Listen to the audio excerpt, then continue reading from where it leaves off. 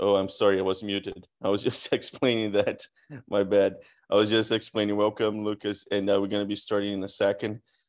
Lucas, so yesterday, Kai and I, we were talking about you. So Kai is here with us as well. Just saw that, and we were talking about your case.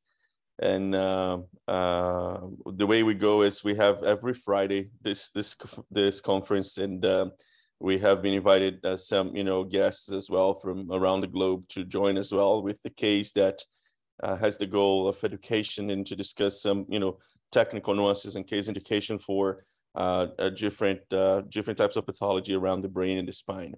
So thanks for joining us today. So now it's already 7:01 on respect of time of everybody that is here. I believe we can start and go ahead. Dr. Quinones, I know, has a NIH meeting, so not sure if he's going to be able to join us today, but we can certainly go ahead. So everyone, it's an honor for me to introduce Dr. Lucas Alverne Albuquerque. Lucas is first of all, he's a very, very good friend of mine. He's my brother. A long story short, he is somebody I know since 2000. I don't know. I think maybe before the 2000s. So we're high school friends, and we went through the trail of neurosurgery together. He was a big source of inspiration for me to continue the pursuit of neurosurgery, a good support and a friend. And after his, the training in the Santa Casa de Belo Horizonte in Minas Gerais with Professor Atos de Souza, world well-known vascular surgeon that left us a few years ago, unfortunately, he went back home to our hometown of Fortaleza in Northeast Ceará. And he, from ground zero, he started a program in awake craniotomy for low-grade gliomas. And it is, in my opinion, incredible what he has developed so far. He has followed the steps of Dr. Hugues Dufault, with whom he trained in France. At the same time that Kai Sorn-Chaichana, Dr. Chaichana was there as well, so they know each other as well. And he has been applying that technique, in my opinion, with a lot of success. And now he has the numbers to, start presenting his results in let's say, in a not so wealthy resource setting. So without further ado, I'm gonna, share this with Lucas. And Lucas, please go ahead, and we're looking forward to hearing, to learning from you. Thank you very much. Thank you very much, everybody. It's a really pleasure to be here. There was very kind words from GP. We are really good friends. I believe since 2000 or a little before. I will share my screen now, yeah? Yes, you should be able. You're a co-host, sir.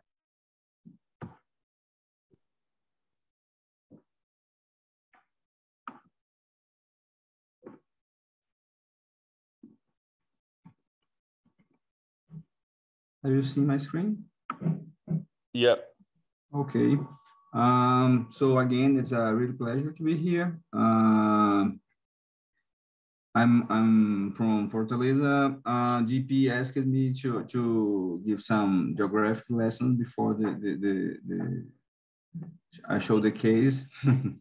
I'm here from Fortaleza. It is in the northeast region of Brazil.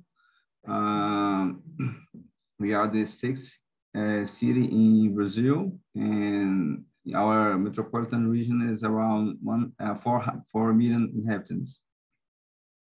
Before I show the case, I would like to acknowledge my team. They are essential for my work.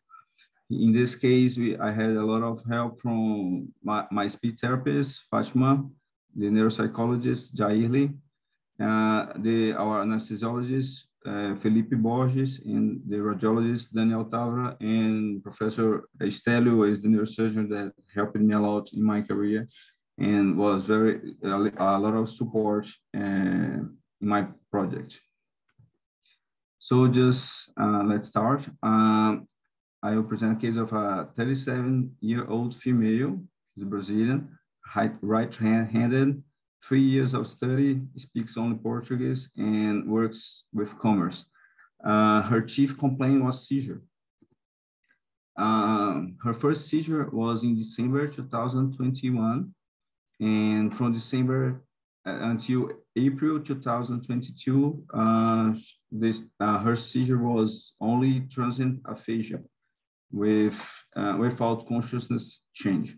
In April 2022, she started presenting also some motor symptoms in the seizure with right facial and right arm contraction, and no consciousness change. Her seizure frequency was around once a week, and she was medicated with phenytoin 100 3 a day. Her past medical history was positive for mood disorder. She had a suicide attempt at 27 years old. No other comorbidities. Do not smoke, do not consume alcohol, and anything else. Her physical examination was unremarkable. She had a good body mass index. In the neurological examination, the general neurological examination, we wasn't able to see any it was unremarkable. The mental status was normal. They speak very well, no cranial nerve disturb. Motor and sensory function was normal, and reflexes were normal. Here are the pre-op images. Here we may see a huge insular glioma. Here's the flare image. The biggest diameter was around 6 centimeters, and the segmented volume was around 81 cc. And comparing the flare image with the T2, we may see a clear mismatch. Comparing the T1 pre and post contrast, there was no enhancement. The SWE showed no neovascularization, no calcification, and no blood. In the diffusion, there was no restricted diffusion here. Here, the others cuts. In the coronal view, we may see that there is a frontal aperture involvement, and here there is also a temporal stand involvement with maybe a little involvement of the superior temporal gyrus beginning right here. In the sagittal view, we may see that there is involvement of the so-called Broca's area, the pars opercularis and pars triangularis also. Lucas, if you don't mind, I do see that we have some of our radiology team in the line as well.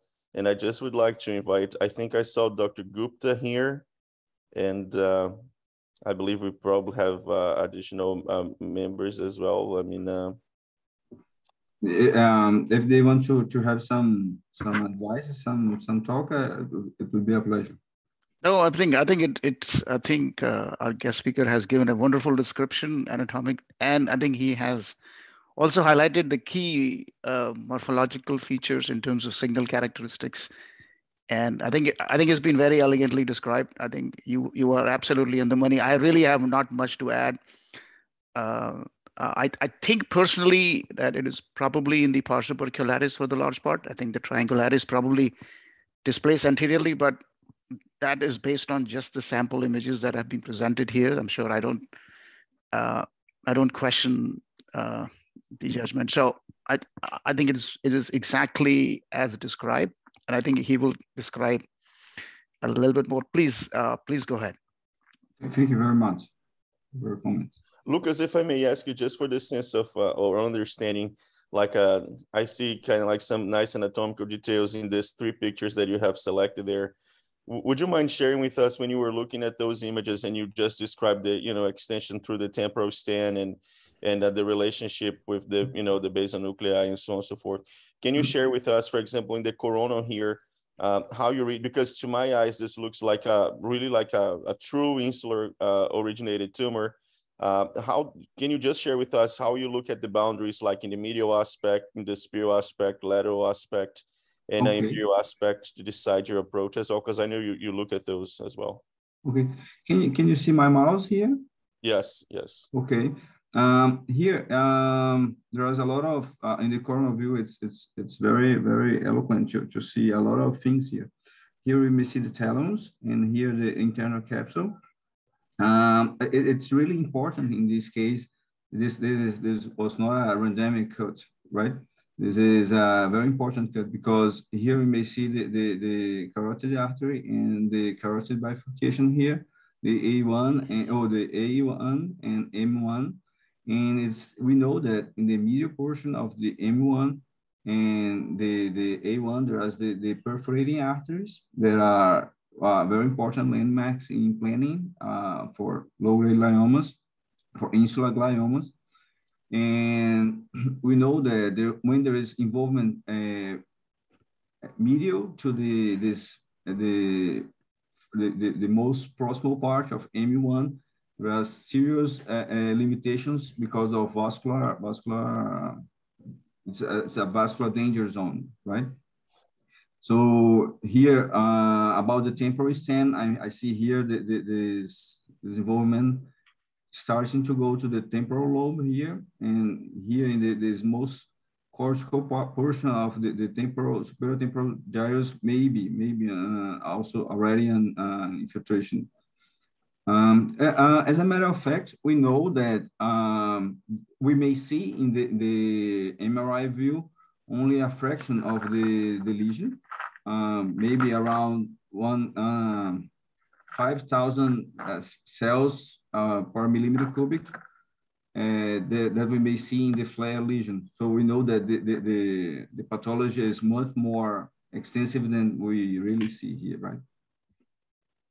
I really like what you mentioned about the vessels because it's a a very important surgical anatomical detail to be considering those tumors because A1 medial lenticular striate, M1 lateral lenticular striates, and that relationship, because if the tumor extends medial to that portion, there is potentially some extension into, as you said, the internal capsule, and that's where the perforators will go to supply that region, because the insula is not supplied by those lenticular striates. It's lateral to those lenticular striates. And I fully agree with your point that helps to kind of like to map that. And I know you're going to show the functional way to resect those tumors, but when we're doing it in a microsurgical way to resect those tumors, the relationship with those vessels is what defines or medial extension of the resection. I think I'd just like to add one quick comment. Most classic insular gliomas, of course, things are not always classic, but classic insular gliomas, they usually medially stop at the external capsule. And even though it seems like that the basal nuclei or ganglia are not visualized well, they're usually pushed away. So that's why these gliomas tend to have a very sharp border medially, classically.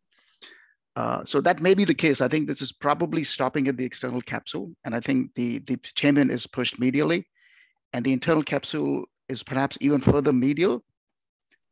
So you can kind of see in coronal two stripes, two gray matter stripes. One laterally is the lentiform. Yeah, that is probably putamen, and you see the globus pallidus more medially. Yeah. And so it's very likely that the capsule. Of course, we need to see exactly where this section is taken.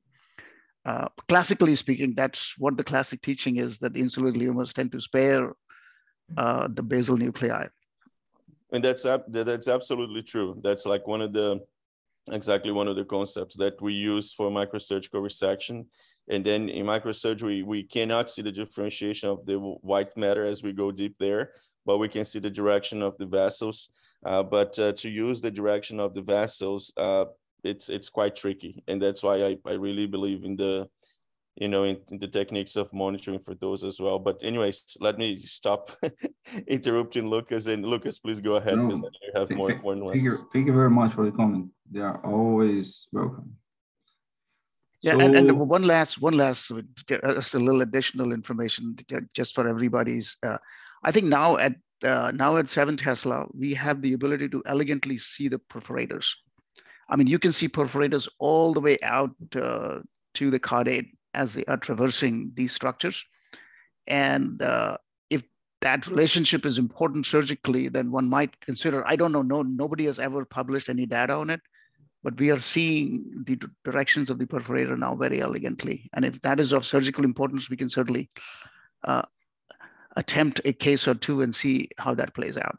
There is a colleague here in Brazil, Gustavo Isolan, that published this year a study just about this, about the perforating artery here, and a way a better way to differentiate and to guide in surgery. It's a nice paper.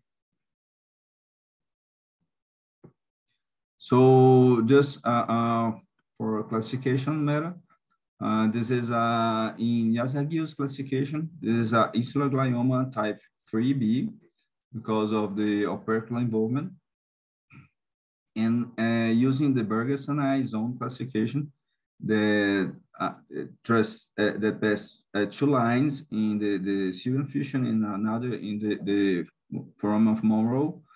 There is involvement of all the 4 zones, but the main involvement at zone 1 and zone 2. This is important for surgical planning.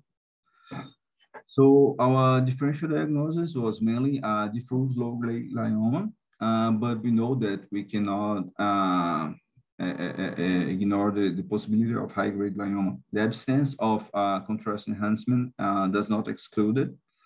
So it's always a differential diagnosis.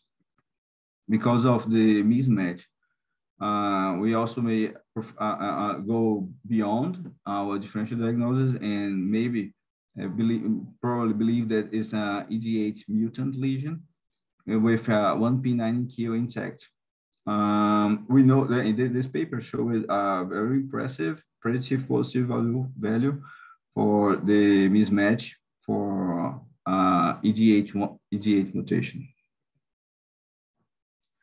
So the management options, when we see a case like this, we may think about observation, biopsy, or surgery. There's the options we may discuss here. In my particular opinion, observation. Lucas, can I, before you share your opinion and strategy, can I just stop you for a quick moment? And I'm gonna bother somebody now. I mean, let me see. Ansh, are you here? Can you hear me? Hi, Ansh. Good morning. Hey. Lucas, this is Ansh Goyal. He is, a fantastic resident here. He is one of our PGY2s and a very good friend of mine as well. So Ansh, you saw the case, you saw, the description and the images. And so, briefly, what do you think and what would be your next steps now that you have, all those details about this case? So I may have missed the first part, but my understanding is the patient was presenting with aphasia and seizures, right? Yeah, seizures mostly, but no permanent neurological deficit, but seizures, yeah. The neurologic examination was unremarkable, the general neurologic examination. Sure. So this likely will, this is a tumor, I think it was non-contrast enhancing, if I remember. Yes. Correctly, I don't miss, okay. It's likely to be a low-grade glioma, and with a T2 FLAIR mismatch, IDH mutant should likely get surgical resection now that low-grade gliomas are more favored to be treated, and he is symptomatic. Given that it's left insular, would be likely a left awake craniotomy with motor and speech mapping. Before surgery, probably also would prefer to get DTI imaging just to look at the white matter tracts more closely. I know there was discussion of that there's been pushing the external capsule medially, but just to look at more in close relation to the other white matter tracts would be good. And then also neuropsychological assessment, given that it's likely to be an awake surgery.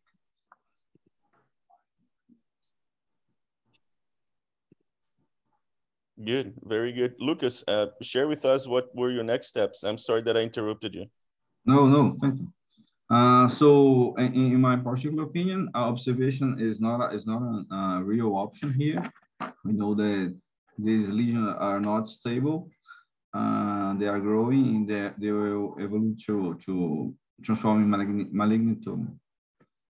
Biopsy, I don't really understand an option for biopsy here. Maybe some case that we believe that will not remove a substantial, a significant amount of tumor, or in very deep lesions, but not in this case. And in my point of view, surgery is really the option here. Thinking about Mayo craniotomy, we underwent a speech therapist examination, and the patient already presented some nomination deficit. The DO80 is a nomination test really similar to the Boston nomination test. No semantic, just alteration. The automatic language was normal. There was already a oral and written comprehension deficit, and there was also a verbal fluency, phonological verbal fluency deficit. And the neuropsychological examination, we saw a poor function for IQ, immediate memory and recognition memory, and already deficit in divided attention, executive function, long-term memory, and perception and visual construction abilities. So the assessment and plan, the patient was not well, although she looked well with a good neurological examination. The cognitive assessment was not normal. She presented a worsening in the seizure pattern. And we know that there is no stable diffuse low-grade glioma, and the malignant transformation occurs in 50% in 5 years. So we plan a maximum safe resection in an awake craniotomy. The test selection, we used the dual test in all the mapping. Dual test, usually a motor function with a verbal language test. The dual test, doing two tests at the same time is important to preserve executive function, memory work. At the beginning, you use counting for calibrate the parameters for mapping and to find the ventral premotor cortex boundaries. And the dual test was always with more motor function counting, or motor function with DO80 or the PPTT. The DO80 is like this nomination test, as I said before, where we show a black and white image and a little sentence, the patient to say, this is a duck. And the PPTT is this pyramid palm tree test, is an association test, semantic test. The patient must select at the bottom the best image to fit with the first image here. Potential risks and complications, as JP highlighted before, the anatomic considerations are really important in this case. At the cortical point of view, we need to highlight the importance of the frontal and temporal opercular here. The frontal opercular with the pars opercularis and the pars triangularis. We know that the superior limiting sulcus has a high correspondence with the inferior frontal sulcus. We know that the inferior limiting sulcus of the insula has a high correspondence with the superior temporal sulcus. And we know that this anterior branch of the Sylvian fissure, here's the Sylvian fissure, the anterior branch, the superior branch, and the anterior branch has a high correspondence with the anterior limiting sulcus. So probably the insula is right here. And here's an image of the insula to show you. So at the cortical point of view, we may be prepared to work with the primary motor area, the ventral premotor cortex, that is the most ventral part of the precentral gyrus, and the so-called Broca's area. At the subcortical point of view, we need to know that at the opercular frontal part of the frontal opercular, there is a superior longinal fascicles, the part 3, and the inferior frontal occipital fascicles here. Is to us doing the surgery in a functional way, awake surgery. It's really important because it's very eloquent and it works as a shield to protect us from the perforating arteries. And the vascular structures in the insula, there are all the M2 branches, M3 branches, M4 branches. There is the Sylvian vein at the beginning of the section, and as we said before, the lateral perforating arteries. So the potential complications are language deficit, motor deficit, and stroke from small perforating, from middle cerebral artery branches or venous infarction. We underwent a surgery in... Lucas, can I ask you one thing before you go specific to the surgery? I like how you divided kind of like the, the potential risks and areas of complication, how you divide. Like, I suspect that the answer is yes, but when you kind of like have those different, like low-grade gliomas in different locations, I suspect, therefore, that you kind of try to put that specific lesion in sort of like of a map and to have those different, fascicles around in the vascular vessels as well. So maybe that's something that can be interesting. It's kind of like, and I learned that with Evandro for AVMs, that every single thing in the brain has always a specific pattern or correlation. But I suspect that for gliomas would be kind of like the same thing, especially for the deep-seated ones. Maybe at some point we can think about like a map as a guidance for the resection of those. Anyways, just an idea for a potential project that we can collaborate in the future. Yeah, it would be great. It's a great idea, great comment. Please go ahead. I'm sorry, I just wanted to share this insight. No, thank you. The surgical approach, we prepare a left frontal temporal craniotomy with awake language and motor mapping. The anatomic corridor to us was left frontal and temporal transopercular, and the goal was a maximal safe resection. I use a lateral position. To me, it's easier to do the test, and I'm used to it. Surgical equipment, we use the brain stimulator and the ultrasonic aspirator. Brain mapping with our speech therapist in this case. And the anesthesia protocol was a sleep, awake, and sedation. A sleep for the skin and the skull. And after awake the patient, after resecting the tumor, only a mute sedation to finalize. We did not use DTI, no neuronavigation, and no somatosensory evoked potential here. We do not have functional MRI, intraoperative MRI, and ECOG. From all these tools, maybe I would like I would consider, if I had, use the ECOG. I believe to me, it's important to confirm the absence of after discharge, but there's a lot of support in literature to do it without it. And as a matter of fact, I had a lot of cases without it, and I'm going to use it to do the surgery without the ECOG. So as a frontal temporal incision, frontal temporal craniotomy. Here is the first image of the brain just after the cortical mapping. Just to situate here, we used a bipolar electrode with 5mm spaced tips, biphasic current. The pulse frequency was 60 Hz. The single pulse phase duration of 1 millisecond, and the amplitude was 1.5 milliamperes.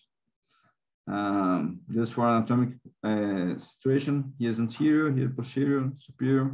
Here is the cilium fissure, the central sulcus, parietal lobe, frontal lobe, temporal lobe, postcentral gyrus, prescentral gyrus, pars opercularis, pars triangularis, pars orbitalis, and the superior temporal gyrus. As I said before, we may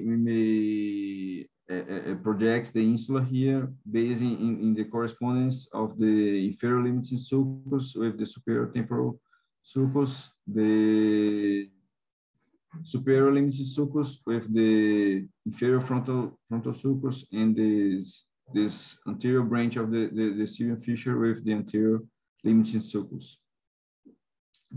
So the 2A, well, we found a speech arrest. In the MR and AP, we found speech arrest and negative motor response in the right arm. So it's a total negative motor area. So just from here to here was the ventral premotor cortex. The 2M was inferior right facial contraction. In R2, we found one symmetric paraphagia and two anomias, and in the 40, anomia.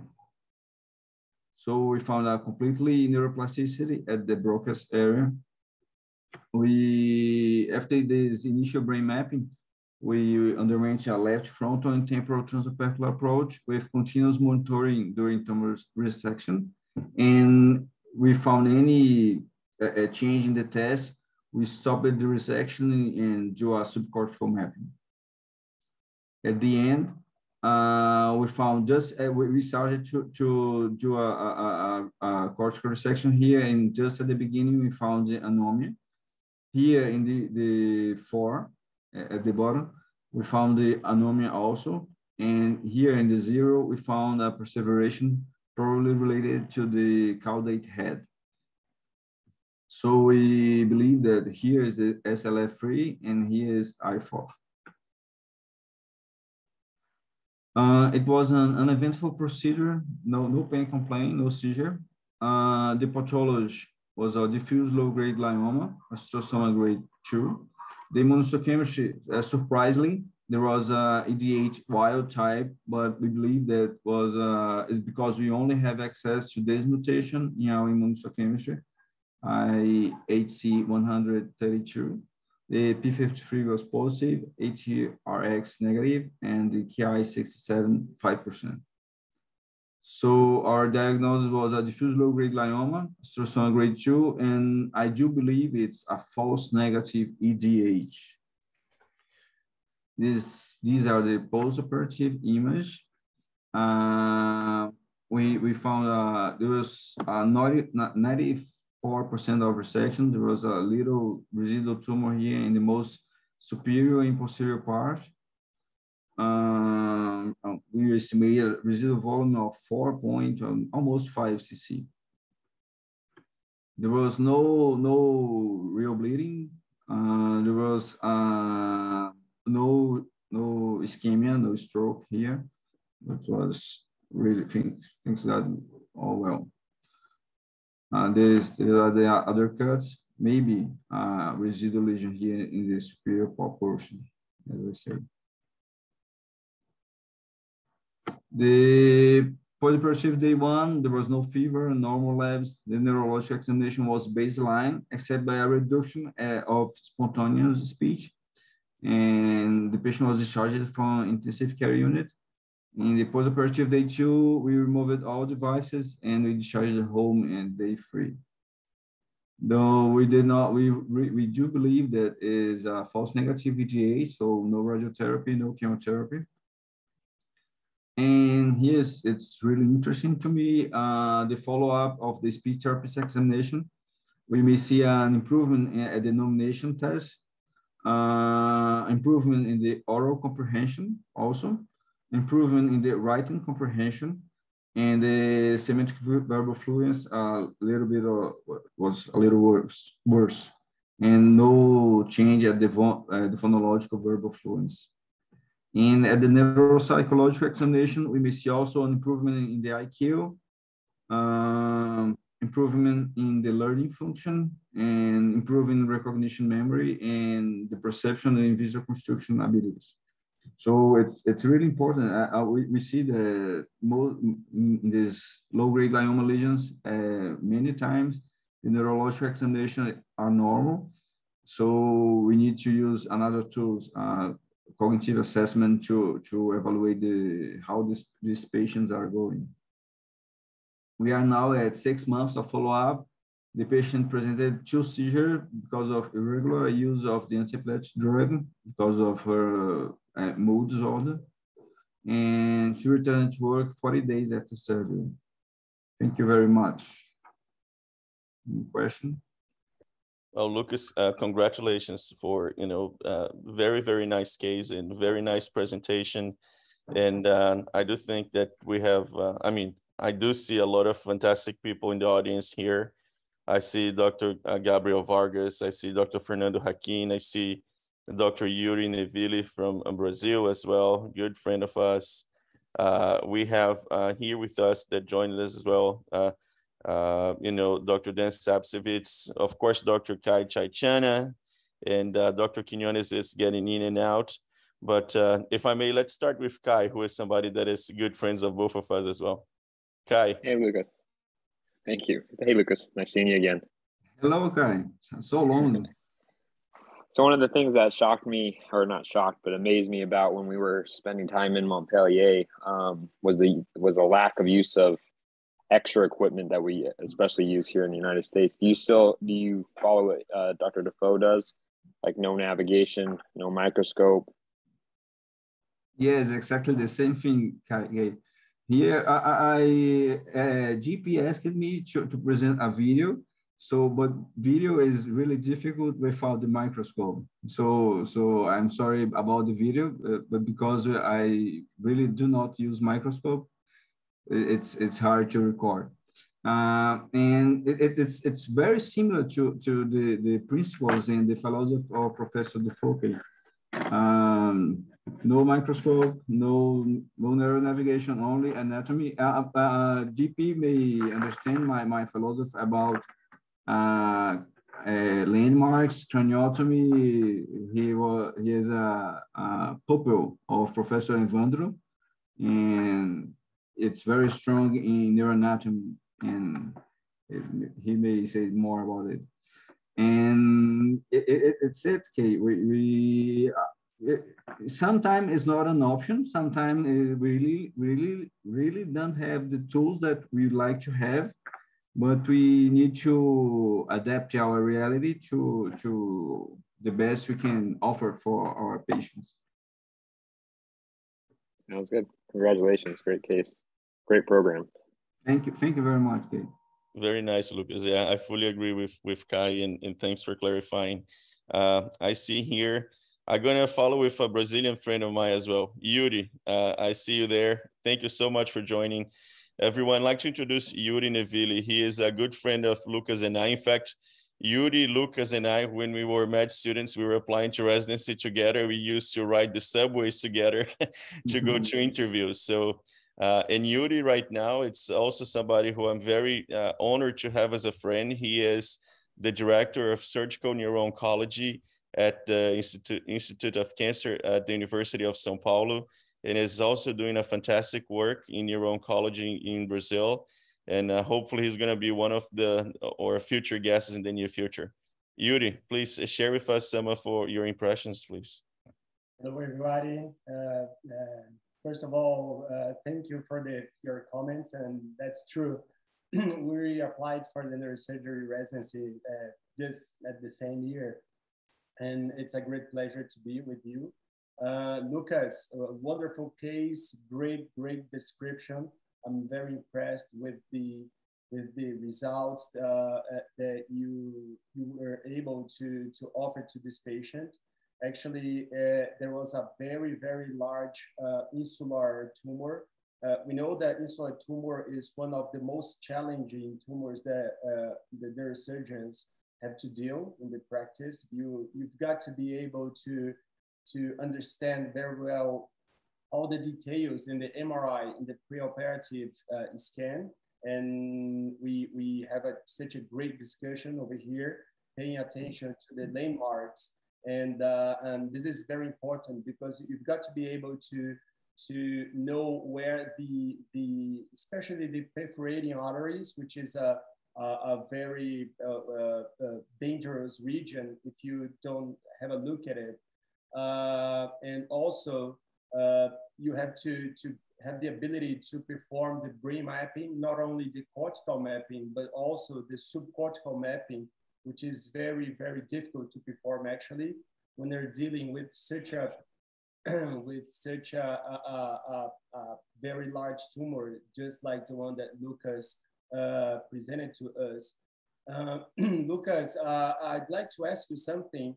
The perforating arteries is something that we are always paying attention very well, because we know that if we coagulate those arteries, you know that we're in trouble. But there is a way to perform the mapping and to know before you achieve that region. I don't know if you were able to perform this mapping of the IFOF, and if in the surgery, did you actually see any of those arteries or no? Hello, Yuri. Thank you very much for your comment. It's a really pleasure to see you here. At the left side, just some thoughts. I believe that insular surgery in the left side are easy. These surgeries are easier than at the right side. At the left side, the IFOF works as a real shield to us. So as the patient is always doing the test, is always speaking, always doing semantic associations, naming associations. If the patient has any disturb, we just stop and map everything. So as a matter of fact, it's quite safe to do at the left side, because I really don't see the perforating arteries. It's different in the right side. Sometimes you may see the IFOF function at the right side. Professor Dufour says that it's really easy to say the IFOF at the right side, but to me it's not so regular. I have some difficulties in some cases. The semantic association on the right side is not so sharp as the left side. So I have a lot of more concerns about the right side and the perforating arteries. My complications in insular surgery was almost always at the right side. I don't know if I answer all you asked me, but these are my thoughts about the perforating in left side insular gliomas. Yeah, that's it. I fully agree with you. Actually, for me, it is very, very difficult to map the IFOF, the right side, and that's one of the main concerns about this surgery when especially when you're dealing with such large insular tumors. And there is another issue that you have to pay attention is the corticospinal tract. You may find it in the deep-seated location posteriorly, and if you don't pay attention, you may have problems with that as well. I don't know if you, in this case, because it was a very large tumor, and the posterior component were very close to the corticospinal tract. Were you able to map the corticospinal tract as well? At the D part, no motor response. The IFOF is really a shield to us in this case. Okay, that's it. That were my comments. I really appreciate the opportunity to be with you guys here. Great pleasure for me. Thank you. Thank you, Yuri. And JP, there's a question there for Lucas. This was from Dan Simelowicz. Yeah. You know, Dan, did you want to, I don't know if you guys explore that question. It's actually a very relevant question. You know, I don't know if you want to take it, Dan, if you're there, you can ask directly to Luca and just go from there.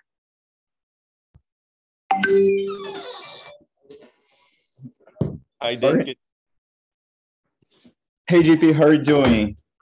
And I can't share my screen right now, but I had a case this week with my chief here in the residence. We had a young patient, 35 years old, and he presents with focal seizures. Dan, hold on 1 second. Andres or Andrea or Diego, can you guys give Dan the ability to share? I'd love to see the case. Go ahead. Maybe, Luca, maybe we need to stop you sharing, and then we're going to allow Dan to show some images of his case. Let's go ahead and learn together. And I'm sorry, I'm going back and forth. I'm actually doing a federal meeting at the same time. So we're trying to multitask, but this is very important for us to learn from you. Go ahead, Dan. You should be able to share now. Let me see here. I'll try to share the images. And I see Dr. Sapsevich as well right here, who's our world expert neuropsychologist, creator of the neural mapper, being used in how many countries right now? David, is your technology? Mexico's next because we just used it in Mexico. I think it's more probably up to 5 or 6 countries right now. Beautiful. Let's see. And I know that Dr. Vargas, Dr. Q, also had his hand raised just a moment. So beautiful. For us to go through that as well. Dan is setting up this case, Gabriel, you want to ask? Yes, we can see it. Perfect. Okay, I don't have so many images, but this is the case. This is a 35-year-old male presents with seizures, and the MRI, this flare MRI. I don't have the T2 MRI like Lucas showed before. And my question is, we discussed this case and we were thinking about perform a biopsy or awake surgery. After discussing with the family and our staffs, we decided to perform awake surgery. In the beginning of the surgery, everything was negative. So we started in the OR operating from the frontal area. And after we touched the frontal area with the bipolar, everything started to be positive and the patient became aphasic. After, in the final of the surgery, we could remove anything of the tumor, almost anything. We perform only a small biopsy, and we perform a small temporal lobectomy because the patient was becoming aphasic. And the day after, we saw his post-operative CT scan, and he did wounded glioma syndrome, like a big edema. And I would like to know if Lucas experienced, if he experienced this before, like he opened, he tried to make a awake craniotomy to operate the tumor, but he couldn't operate the tumor because everything was positive. And how he managed this. I'm going to ask, Luca, why don't you go ahead and comment? Then I'm going to ask also, if you can stop sharing your screen, then that'll be terrific. We get the image. I'm going to ask Lucas to go ahead and answer, and I'm going to ask Dave Sapsevich to go ahead and comment, and then JP, because we have had experience with these cases multiple times. But Lucas, go ahead, please. First of all, I'd like to thank you, Professor Quinones, for the opportunity to be here. It's a real pleasure. We thank you, because you're the one who is like about how many hours? You're like, this is like early in the morning for you, so we really appreciate you being here. No, I'm used to wake up early. Don't worry. About the question of Oberman. Hello, Oberman. It's a very interesting case. It's a really challenging case. As a matter of fact, we may see it has a portion of gliomatosis here. At first of all, seeing it's really different from my case. It's much more challenging because there is already involvement of perforating regions, caudate region, the thalamus, the internal capsule, the putamen, all the global polys. So it's very, very different here. And probably if there is a very interesting paper of Professor Defoe that he tried to do a minimum common brain that lets you estimate how the percentage you can remove if you apply this minimum common brain here. Probably you will not be able to remove at least 80%. If you are not able to remove 80%, probably the surgery will not change the natural history. And so a biopsy, it's a first choice here, in my opinion. But it's nice you asked it here. As a matter of fact, I have a really similar case here in my city. It's much more economic viable to do an open surgery than a stereotactic biopsy.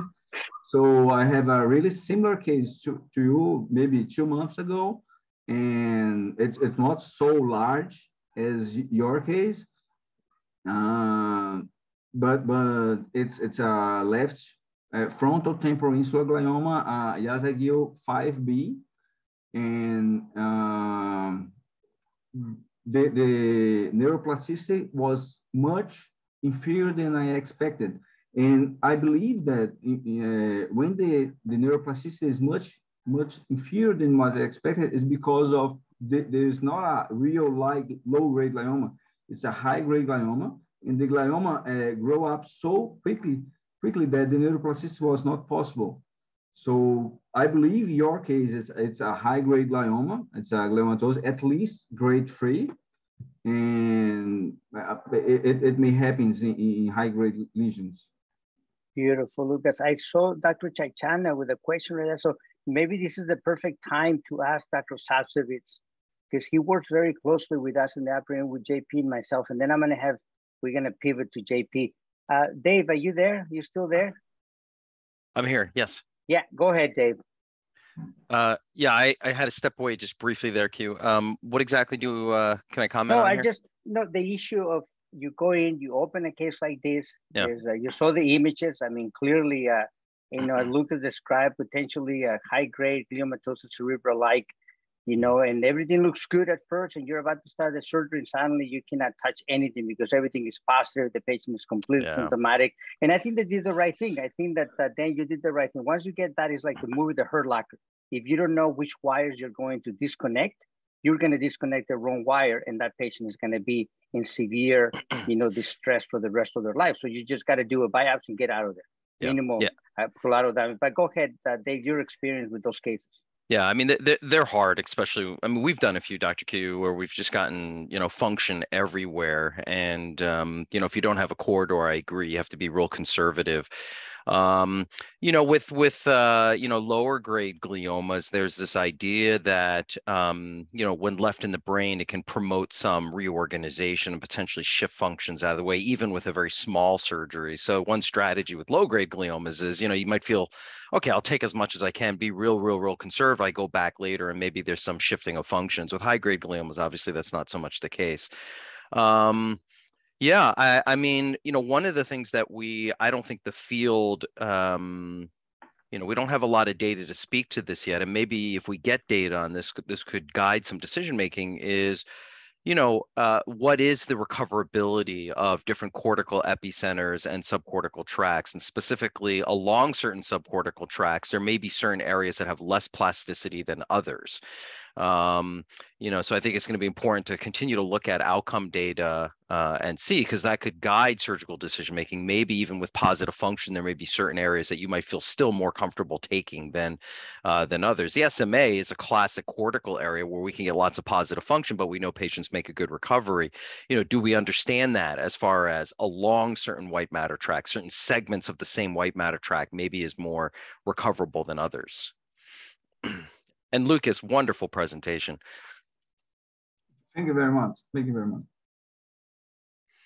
I mean, just in the topic of the tracks, I'm sorry, Dr. Q, please go ahead. I was going to have you just comment because, just maybe this is a good time to comment on the circular grid, why we neuromonitor, why we monitor, especially because that goes to Kai's question.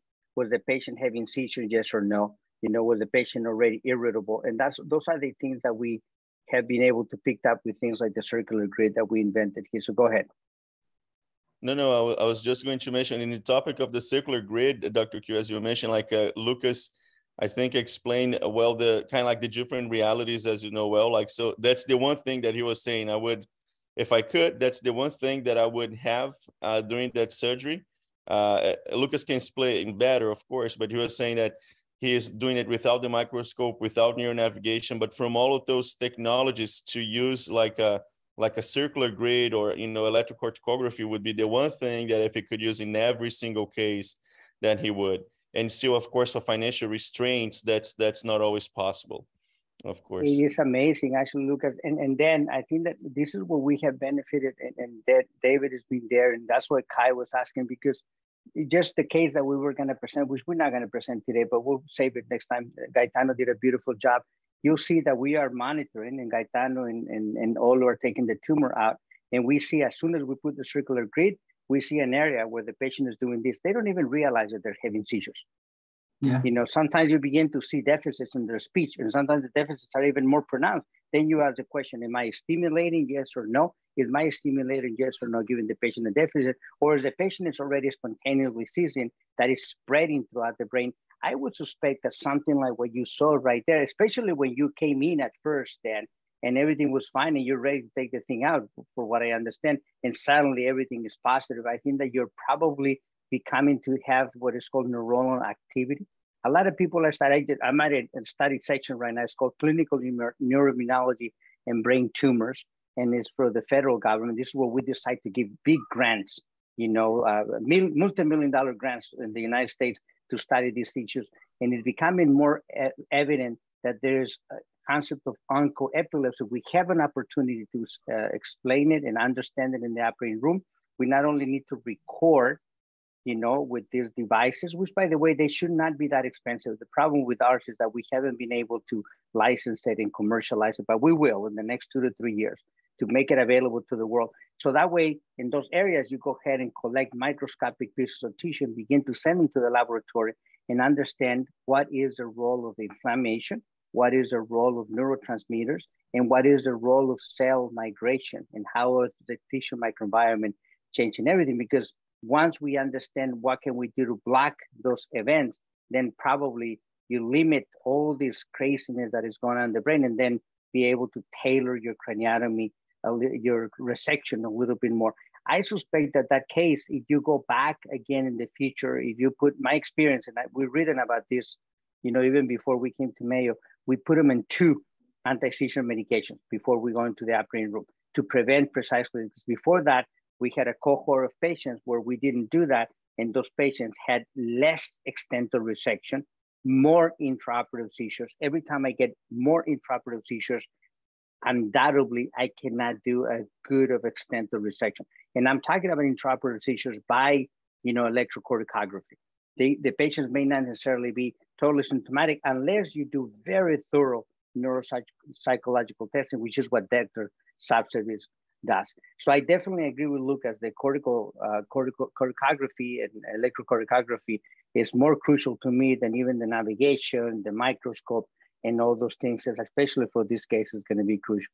But very, very challenging cases, then, and beautiful presentation, Lucas. Sorry that I was going in and out. No, thank you very much, Professor. Thank you very much. They called it would be great to use it, but unfortunately not available. maybe when JP and I we make a trip over there, you know, we'll bring one of those and we'll troubleshoot it. It would be great. Absolutely. And then Lucas gonna have to pay us. I mean, they're taking us to some nice places, but that's fine. And what are the drinks that you want me to drink? The caipirinhas or something like that? Cachaça. First, a pure cachaça, and then the caipirinhas. But first, we start with the strong stuff. The cachaça first. I just would like to go because I know that we have Dr. Vargas had a question a few minutes ago. I don't know if that has been answered. Dr. Vargas?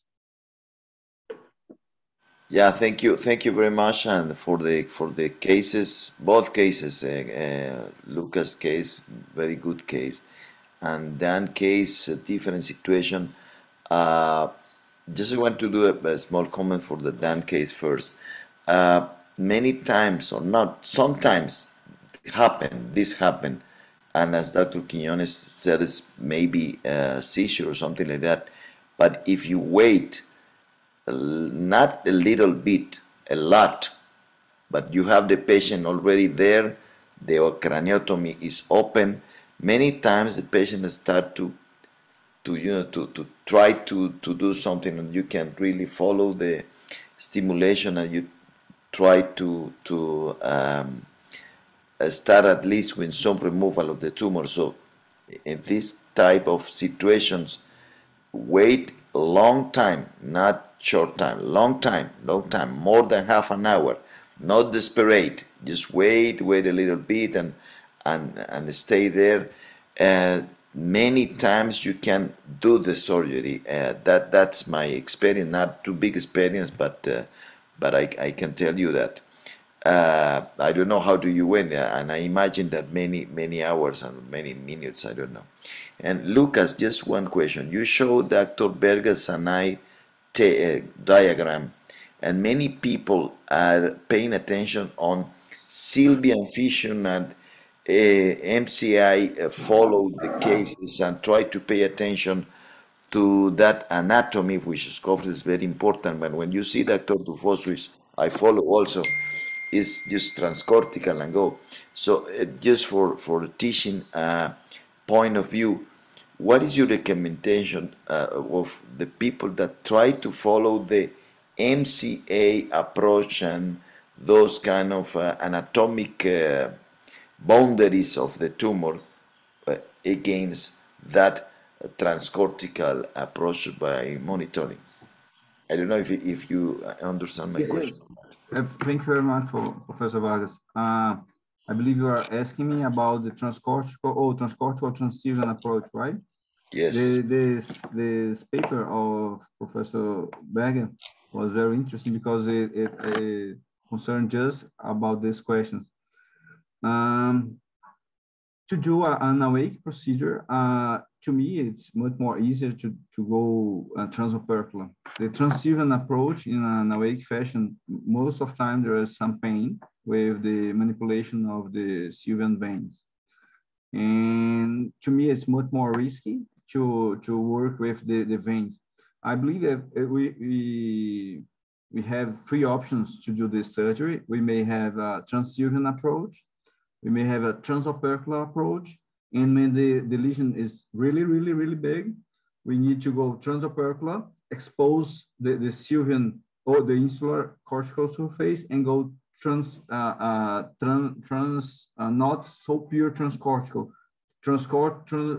Remove the opercular part, and after go through the insular cortical surface.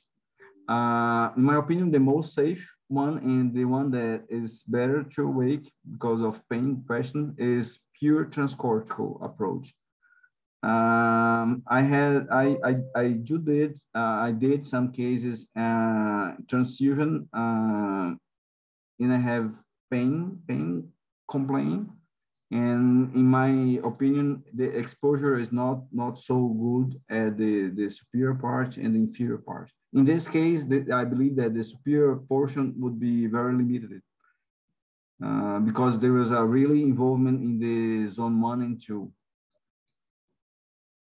I hope I answer your question. Yeah, thank you. Thank you, Dr. Vargas. And I just wanted to see, because I know that Dr. Joaquin and Diego are here as well. I wanted to open to them and see if they would like to share some comments as well. And then we already 8:05. Then we're gonna finish the session for the day. But always pleased to hear from our colleagues from Colombia too. Good morning, JP, Fernando Hakim. Good morning. Just very short words because it's late now.